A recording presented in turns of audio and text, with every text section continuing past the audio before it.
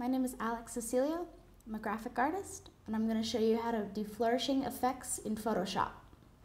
So the first thing you're going to do is select your paintbrush tool and select a color you want, and I've selected a nice royal blue color. And then you're going to go up to your brush.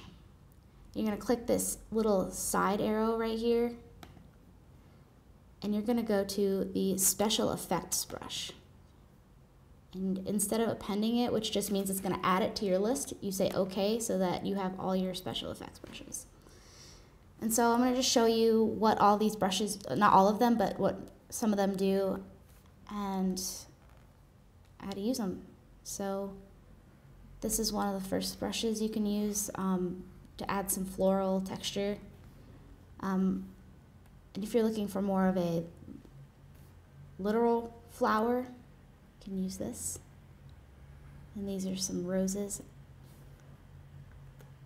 And then this brush is probably one of the cooler ones because instead of actually painting the flowers, it paints as if flowers were already there and you're kind of just filling it in.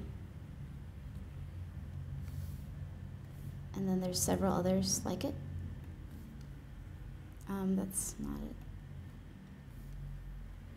There's another one with some different flowers.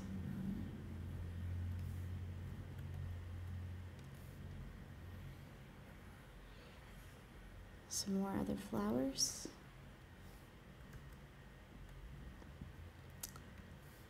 These are some bigger multicolored flowers. That's my favorite one for sure.